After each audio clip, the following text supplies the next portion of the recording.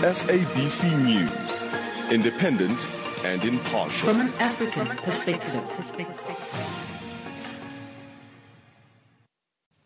The Zambian parliament has suspended 30 of its MPs belonging to the leading opposition, the Patriotic Front, for a period of 30 days for what the Speaker says was procedural and misconduct in the House.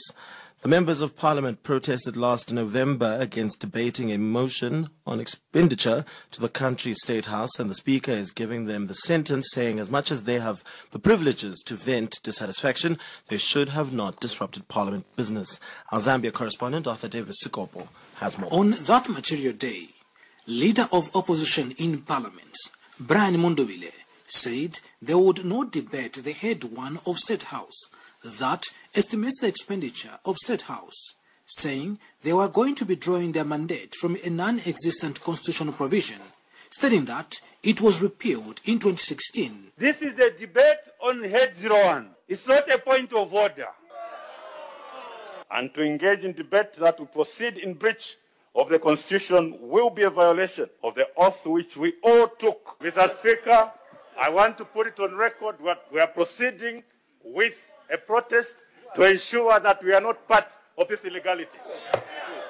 Later, the matter was taken to a parliamentary committee that recommended that action be taken against all members of parliament that protested in the House. And on 15th March 2022, Deputy Speaker of the National Assembly, Atrocta Chisangano, made ruling, "You shall not enter the precincts of the Assembly. You shall not participate in an activity of the Assembly or any committee. You shall not be paid the salary.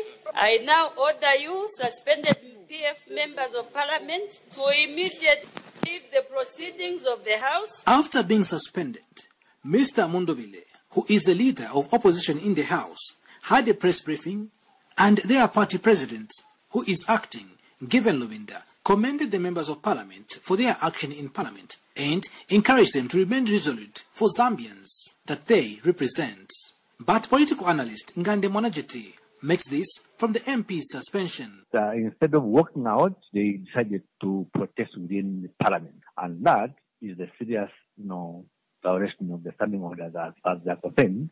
So we must go further and ask ourselves and ask Parliament, does Parliament want to continue with the same laws in terms of the extent to which it can be said that the laws are consistent with Zambia today? If the answer is in the post, the parliamentary rules and regulations are consistent with Zambian democracy, then there ought to be no problem. But the reality is that I think there is a huge challenge. I think that we are dealing with a reasonably difficult matter, a matter which on the surface looks like, wow, somebody has been treated unfairly. But clearly at play is power politics. And power politics carries a danger which can derail democracy, because power politics weigh more on what is good for a particular group as opposed to what is good for the country. The political analyst, Mr. Mwananjiti, is now urging the aggrieved members of Parliament to take legal action if they feel to have been judged unfairly in this matter. Because addressing a press conference will not deal with it, and this is why I'm saying maybe we need to stop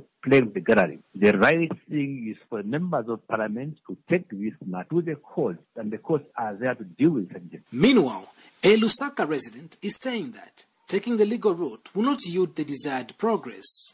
Threats by 30 suspended parliamentarians to take legal action is not only laughable, but lacks merit. Parliament is therefore responsible for its decisions, as this is how the doctrine of separation of powers operates. And the Southern Africa Center for the Reconstructive Resolution of Disputes, SACOD, says inasmuch as there are rules and regulations that govern institutions, there should always be room to allow freedoms of expression, and he calls for balancing. That said, it is equally important that in a democracy such as ours, there must always be a very careful balancing act where the enjoyment of freedom of expression is concerned, but also the enforcement of such rules and regulations, because the two are part and parcel of democracy. SACOD is now concerned that citizens from about 40 constituencies, that is, 30 suspended members of Parliament and 9 who had their seats nullified,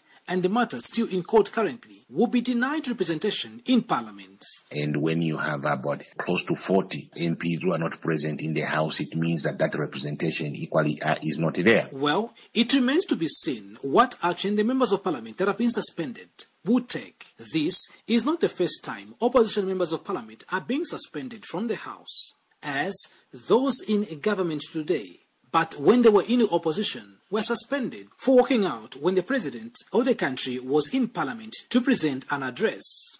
Reporting for the SABC's Channel Africa in Lusaka, Zambia, I am Arthur Davis, Scopo.